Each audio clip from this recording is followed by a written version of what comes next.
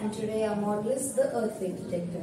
Satya, can you please explain what is an earthquake first? Simple. An earthquake detector is nothing but the sudden release of energy from the tectonic plates is known as the earthquake.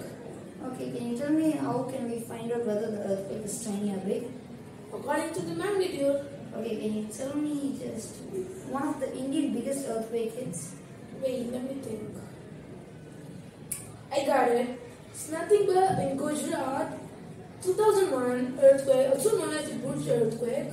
Wait, can I interrupt? Yeah, Did it happen on a 52nd Republic Day? yeah. Yes. But at what time? 8:46 a.m. Okay, and can you tell me one of the biggest earthquake hits in the world? Where did it happen? International level. Tokyo, Japan. More than 150,000 people are dead because of the earthquake. That's very tragic. Yeah. Boom. That's a fun fact. Okay, so we know what's an earthquake. What's an earthquake detector? Who found it? Actually, the founder is Zhang Heng. He was actually a Chinese, romanized as Zhang Heng. He was a polymathic scientist and statesman. Did you know that he was the world's first ever earthquake detector founder? No. But he's a great man. Yes, he's helped save a lot of lives. Yeah. So we know what's an earthquake. Who found the earthquake detector? Who founded the earthquake? Actually, that was Andrew Lawson. If you don't know this is full truth. He was actually a Canadian geology professor who used to teach students about earthquakes at the University of California. Wait. Was he the editor and co-founder of the 1906 San Francisco report, also known as the Lawson report? Yes, you're right.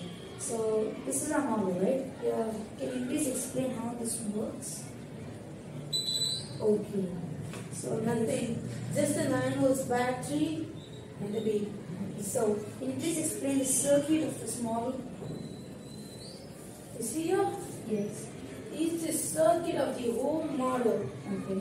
You see this battery? Yes. Connected with the battery connected to the buzzer. Which You makes see- the sound, right? Yeah. You see this wire? Yes. They're coming from here to the one safety pin Yes. over here. Another safety pin coming here.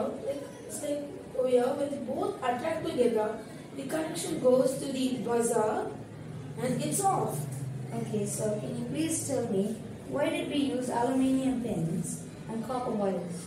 Because they both are conductor of electricity. Boom. That's a fun fact. Alright, I went to Google, but I don't know what's the study of an earthquake. Actually, the study of earthquake is called seismology study.